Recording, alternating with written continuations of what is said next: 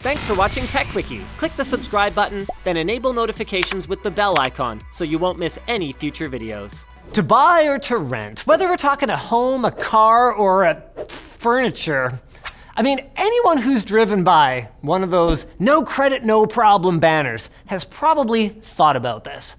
And if you're a fan of having maximum control over your home's computer network, you might be considering buying a modem instead of renting one from your ISP.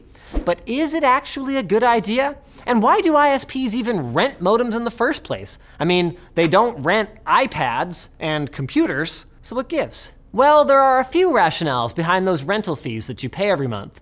One is that since the modem connects directly to your provider's network, the boxes that your ISP provides are validated for compatibility with that specific ISP's signal. For the ISP, this is not just about you, but also about lowering the risk of your random equipment causing security issues or other problems that could muck up the network for other users. Fiber to the home providers, for example, keep things particularly locked down, and ADSL is becoming less common. So our focus today is really going to be on cable modems. Of course, the sweet, sweet paper that those rental fees bring in every month from millions of customers doesn't hurt, especially from customers who don't consider themselves tech savvy enough to buy and install their own modem or even realize that it's an option. So the biggest reason you might want to consider buying your own modem is to save money. Although buying it up front generally requires, of course, a bigger upfront investment than your monthly rental cost, anywhere from about $30 to over $150 US, it will inevitably pay for itself over time, especially if you're not sharing your modem rental with your roommates. But more money in your pocket isn't even the only perk. Oftentimes, aftermarket modems can be of higher quality than what your ISP would provide, especially if your ISP has given you one of those modem, wireless router, switch combo units, which sometimes come with underperforming Wi-Fi. Buying a modem yourself means that you can pick something with more channels. And simply put, the more channels a modem supports, the more data it can carry per second. So if you think that you might want to upgrade your internet speed down the road, you want to find a modem with a high number of channels. Current gen modems can get about 42.5 megabits per second per channel. So find a 24 channel model if you're looking at a gigabit connection down the line.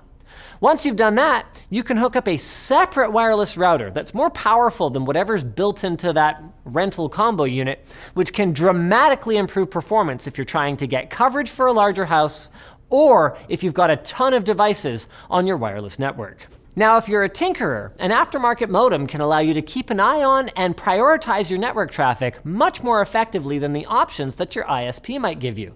Just remember that before you buy, you'll want to make sure that the modem that you fancy is compatible with your ISP's network and that it can also deliver the speed that you're paying for.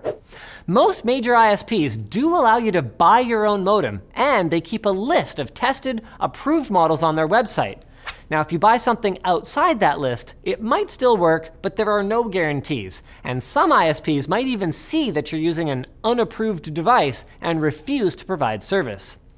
Also pay attention to the DOCSIS version of the modem that you want. This is the specification that indicates, among other things, the modem's maximum speed.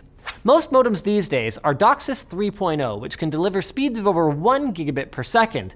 But make sure you aren't buying a DOCSIS 2.0 modem because you saw it in a bargain bin somewhere for $5.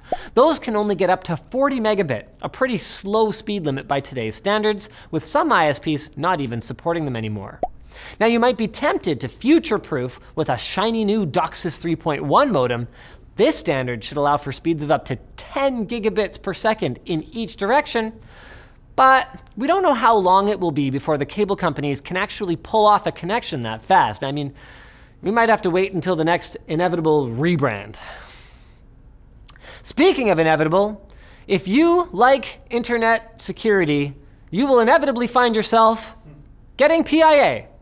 Not only does PIA work on up to 5 devices at once by hiding your true IP address and allowing you to bypass geo-restrictions and censorship by making you appear as though you're connecting from somewhere else, it also blocks unwanted connections to help prevent attacks, auto-blocks all traffic if the VPN disconnects, keeps your data out of the hands of advertisers and other snoops, and even includes Mace, PIA's built-in malware blocker.